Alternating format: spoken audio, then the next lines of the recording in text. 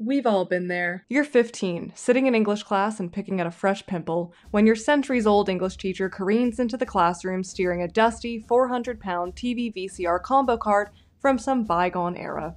While she struggles to put on Zeffirelli's 1968 adaptation of Romeo and Juliet, experiencing a myriad of predictable issues that even your boomer parents have the techno-literacy to decipher, the class lets out a collective groan. "Well, at least now I don't have to read the book," Cody whispers from 2 rows back. He's right.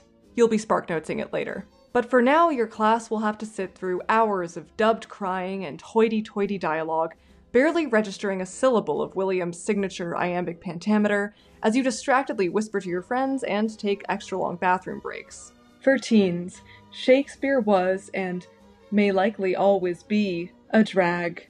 But why is this the case? Why is Shakespeare so notoriously boring? Is it possible that today's youth have simply aged out of the bard? Well, not entirely.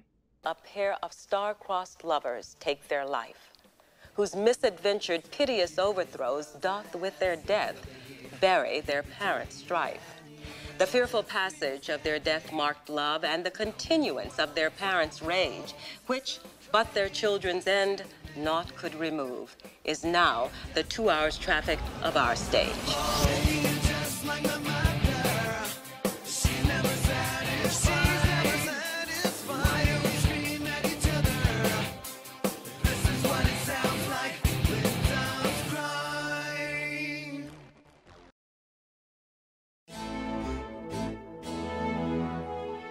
For years, we've come to associate Shakespeare with what scholars like to call high culture, those objects and works associated with the upper classes, things society has deemed to have aesthetic value. Works of high culture belong to this category for the reason that they're inaccessible to the masses. But the thing is, Shakespeare didn't originally exist in the high culture category. In fact, the concept itself is a fairly new one in the realm of modernity. Since Shakespeare's death, his plays have undergone a process of cultural elevation. During his time, the live performances of Shakespeare's plays were produced for audiences of all classes. The Globe Theatre, home to his own acting troupe, consisted of gallery seats reserved for the educated genteel folk, as well as a section called the Pit, reserved for the rowdy masses, or groundlings as they called them, who would pay a penny each to stand and watch their favorite plays. The floor in this area was often covered with hay to trap the smells, as drunken guests would urinate openly as they heckled the performers and laughed at fart jokes. If that gives you any indication of the ambiance down there. This intermingled space for high and low classes can largely be attributed to Queen Elizabeth I's lifelong patronage of the arts and her desire to bring entertainment to all of her subjects. It wasn't until 1623, 7 years after Shakespeare's death, that his works were elevated to a more esteemed and arguably less accessible status. This was the year that his works were amalgamated and published into a collected edition called the First Folio. This collected works, bound in expensive calfskin material, cost £1 each, which was a small fortune at the time, putting it within the reach of only the wealthiest of people. Thus, according to Douglas Lanier, the conversion of Shakespeare's performative text to literary print removed Shakespeare from a social space where immediate, irrational bodily pleasures, political and social fractiousness held sway. Now he could be engaged rationally and dispassionately, experienced within a domestic space. It allowed Shakespeare to be separated from association with the unruly elements of popular culture. Into the Victorian era, Shakespeare's works were considered to be lessons in virtue, teaching young people how to become more literate and educate themselves in the ways of Victorian social mores.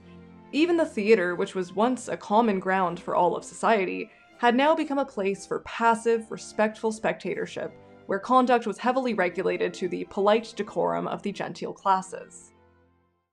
The measure done, I'll watch her place of stand, and touching hers make blessed my rude hand.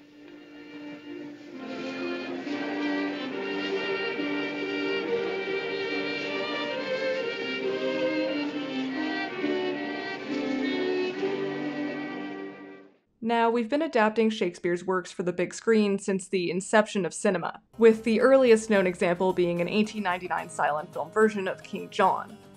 But while these adaptations were widely produced during the first half of the 20th century, they were often bogged down by their mission of staying true to the text, making them appear more like plays rather than fully realized products of their medium. Especially when applied in educational environments today, these films can often feel stuffy and restrictive, encompassing all the calculated elements of high culture Shakespeare without any of the ephemerality, vulgarity, or uninhibited fun of live Elizabethan-era performances.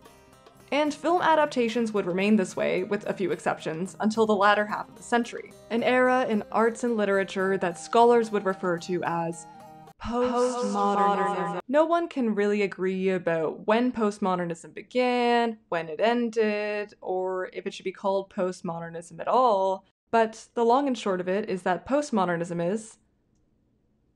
Let me see.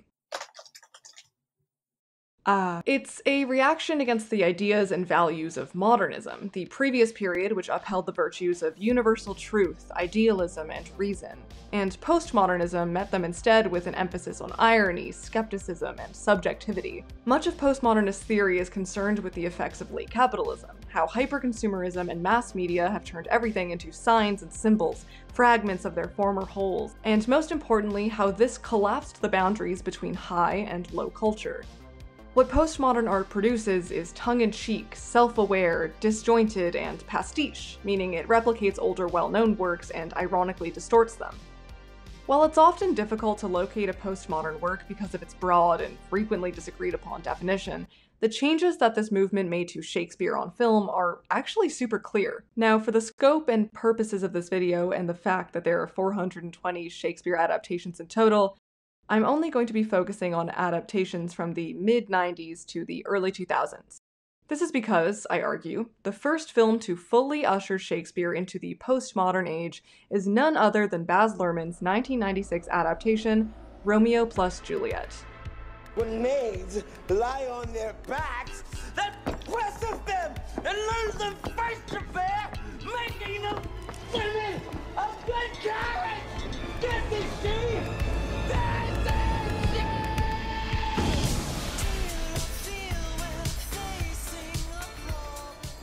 While Franco Zeffirelli and Kenneth Branagh dominated the 1960s and 80s respectively with their authentic retellings of Shakespeare plays, often set believably in the Elizabethan time or another era of the distant past, this style became less profitable as we entered the postmodern period. A combination of cultural moods, artistic movements, and a proliferation of media led us to the exact moment where Baz Luhrmann, camp extraordinaire, was able to create the most bizarre, decontextualized, kitschy adaptation put to screen. Now, I'm not gonna lie. As a former thespian and die-hard fan of the Zeffirelli version, I used to hate this movie. But as time moves on, I've had to come to terms with the fact that this, and this is probably the most pretentious thing I will ever say, on camera, is a postmodern masterpiece. You have Leo with his Hawaiian Prada shirt, the Verona Beach setting, gaudy religious iconography, MTV pop songs, elements of drag culture, campy acting, and absolutely cuckoo bananas editing. Luhrmann also inserts pieces of Shakespeare's text all over the place, in signage, in advertisements, in newspapers, on buses. It's a postmodernist's wet dream.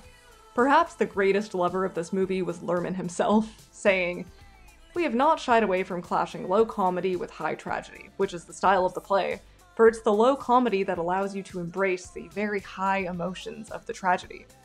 In other words, Romeo plus Juliet is a stark blend of high and low culture. The language of the text is preserved, with some helpful alterations. My heart loved till now, forswear its sight. For I never saw true beauty till this night. And we see self-aware elements of Elizabethan sensibilities. Leo in his knight's costume, the ornate architecture of the Capulet mansion, but it's seamlessly fused with lowbrow humor and nods to the 90s punk scene. And as you would expect, many critics hated it. Gary Crowdis said Luhrmann was more concerned about concocting a visual style that will pander to the tastes of young moviegoers, thus reaching the artistic level of a good high school presentation. My king, Roger Ebert, called the film one grand but doomed gesture that will A, dismay any lover of Shakespeare, and B, bore anyone lured into the theater by promise of gang wars, MTV style. Even Franco Zeffirelli, who directed the prevailing 1968 traditional adaptation of Romeo and Juliet with Olivia Hussey and Leonard Whiting, hated Luhrmann's interpretation. He said, The Lerman film didn't update the play, it just made a big joke out of it. But apparently, the pseudo-culture of young people today wouldn't have digested the play unless you dressed it up that way, with all those fun and games. But you know, he might actually be onto something here. If postmodernism made high culture and low culture indistinguishable from one another, what do we have left to look down upon? And there it is. Young people. Youth culture is the new low culture. Since around the 50s, marketeers have known that young people are the most important consumers. If you can get to the youth, you can shape popular opinion and therefore drive sales. And filmmakers of the 90s saw the direction that people like Lerman were taking, despite the critical performance of their films, and said, you know, there could be an opportunity here. And thus, the gates were opened on a tidal wave of low-culture Shakespeare adaptations in the late 90s and early 2000s. Now, Shakespeare was fully immersed in pop culture, to the point where his works are almost unrecognizable to the untrained eye. This late 90s, early 2000s boom resulted in two types of films, the first being melodramas that were obvious modernized renditions of Shakespeare's great tragedies. We had O, a 2001 version of Othello starring Mekhi Phifer as Odin James, a star basketball player and only black student at a prestigious private school. There was Hamlet in 2000 starring Ethan Hawke in the titular role and heir to the Denmark Corporation. And Romeo Must Die, a Jet Li action movie also released in 2000 and starring teen pop idol Aaliyah, the latter two being so incredibly Y2K that it's kind of hard not to laugh at their outdated sincerity. To be or not to be, that is the question. Whether 'tis nobler in the mind to suffer the slings and arrows of outrageous fortune, or to take arms against a sea of troubles, and by opposing, end them, to die, to sleep, no more. On the other side of this were youth culture adaptations of Shakespeare's comedies, or what I like to call Shakespeare, the high school years. These ones you're probably more familiar with. In 1999, we got Get Over It, a Miramax-produced high school musical take on A Midsummer's Night Dream starring Kirsten Dunst and a whole slew of other big names. Never Been Kissed, a Drew Barrymore vehicle very, very loosely based on As You Like It, and 10 Things I Hate About You, a high school version of Taming of the Shrew, starring Julia Stiles in her third contemporary Shakespeare film, and perhaps the most well-known of the three. Joining these a few years later was She's the Man in 2005, based on Twelfth Night, and quite possibly Amanda Bynes' best work. Hey! Hey! What up? Now, these weren't like Romeo plus Juliet at all, in that they completely abandoned Shakespeare's text and even many of the plot elements to fully submerge us in a contemporary experience. What we're left with is the scaffolding of a Shakespeare play. The costumes and script are contemporized, with brief moments of Shakespearean dialogue integrated quite seamlessly. What group is she in? You don't even think about a group? Bianca Stratford, she's a sophomore. I burn, I pine, I perish. Of course you do. These movies are also less stylized than Romeo plus Juliet, framed instead in the likeness of a John Hughes movie, following teens as they navigate the absurdity of high school and fall into fickle romances. And hey, this formula worked. While these films may not have had critical success, with critics calling She's the Man a comedy that lacks both the verbal sophistication of its source and the sexual sophistication of its target audience, or one overwhelmingly sarcastic review of Get Over It saying, Shakespeare probably made the point best. Teens rule, parents drool. Critics actually kind of proved our disdain for low culture, despite whatever advancements were made by postmodernism. For many critics, the only way a film could be delightfully Shakespearean in the late 20th and early 20th century, it had to be completely venerative of his works, like a Kenneth Branagh film, or at least carefully toe the line between veneration and irreverence. As Emma French puts it, the contained subversion of Hollywood's irreverent, lighthearted, and postmodern filmed Shakespeare adaptations serves to perpetuate Shakespeare's role as universal educator and timeless high culture symbol. Small instances of irreverence may reinforce the audience's desire for an authentic text, a sacred original capable of imparting timeless knowledge in spite of what modern adaptations do to the text. But when it comes down to it, which of these films has lasted in our collective memory? I can honestly say that while I appreciate the artistry and jubilation of Much Ado About Nothing, 10 Things I Hate About You will forever have a close place in my heart.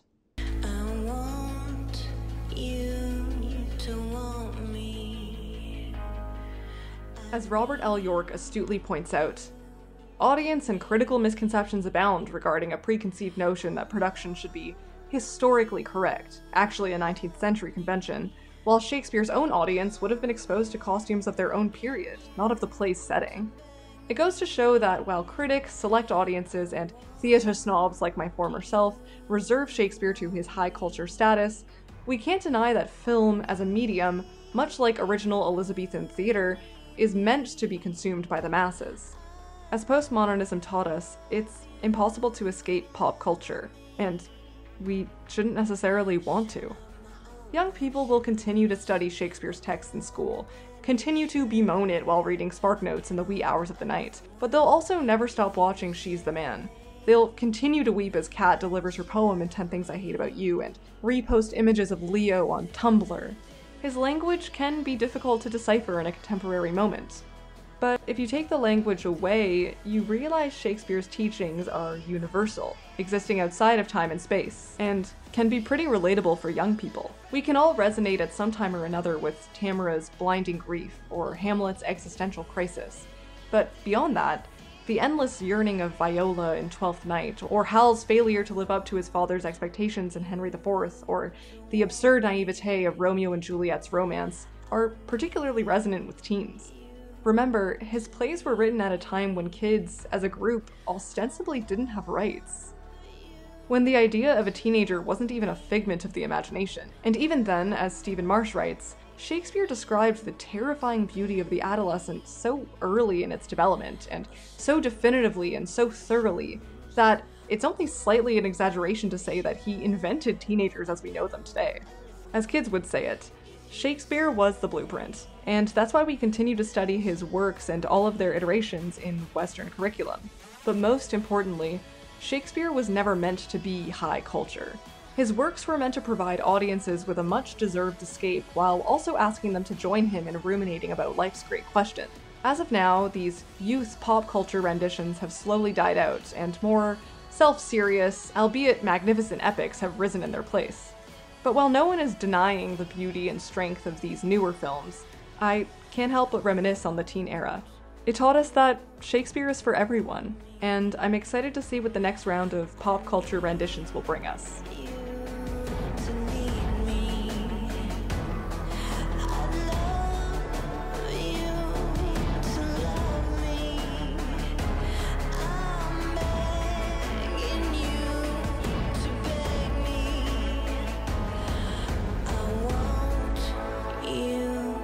To